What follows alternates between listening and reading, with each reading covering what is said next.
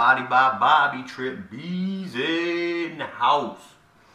You know what I'm saying? Sipping that protein. Show you I got this new flavor. It's new flavor, dog. That chocolate mint. It's like Girl Scout cookies. This shit's good. I tell y'all, I'm a fan of the optimal nutrition. Make that quality protein, you know what I'm saying?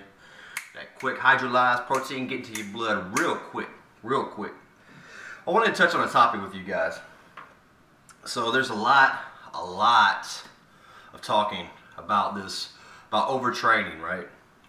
And now I'm a fan of overtraining. Now when I first started training like years ago, I guess I wouldn't overtrain. I would be your typical, I'm gonna go in here and do, 3 sets of 10, 4 sets of 10, few exercises, and then I'm gonna get out of here, But I've learned that once you do that, and you can start if you're a rookie, if you're a beginner, you can do that. You know what I'm saying?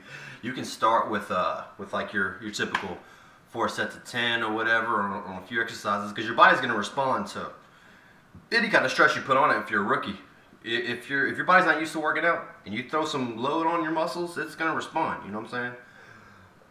Me though, your boy, I've been training for like almost 10 years now. So in the last 2 years, I'd say I've been hitting it hard, because after a while gains come at a premium. Your body's already used to overload, so you gotta take it to the next level. You know what I'm saying? I think overtraining for me is good now because I need to do that. I need like trauma to the muscle to make it grow, and I love that shit anyway. I'm going there, like I said, I like to get heavy ass weight, max reps. I like to be leaving the gym like, dogs, where the gurney at? You know what I'm saying?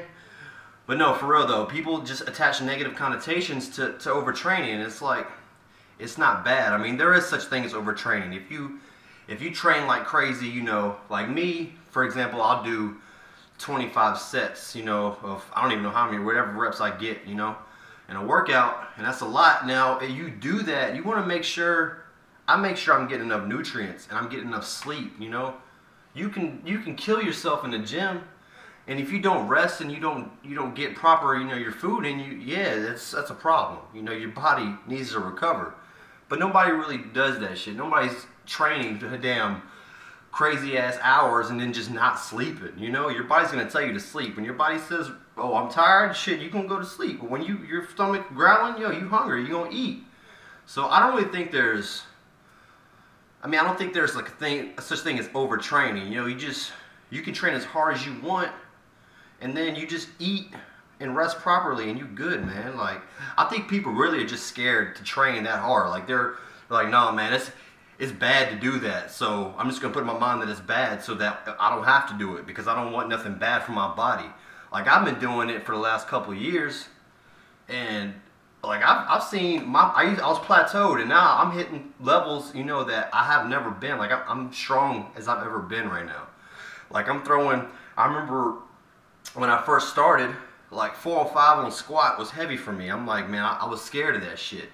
And now I put on 405, and it's like, that's still working up to my heavy set. You know what I'm saying? So I think it's a good thing to push yourself if you've been doing it a long time. Like I said, if you're a rookie, I mean, anything that you do, you can do your typical, 15 sets or whatever if you're just starting. But for advanced lifters or anybody that's been lifting for a few years, don't be scared to overtrain. Push your body to limits. You don't know what the body can handle if you don't push it to show, like to test it. You know what I'm saying? Like, I'm going to the gym and I'm testing my body. What can we do today?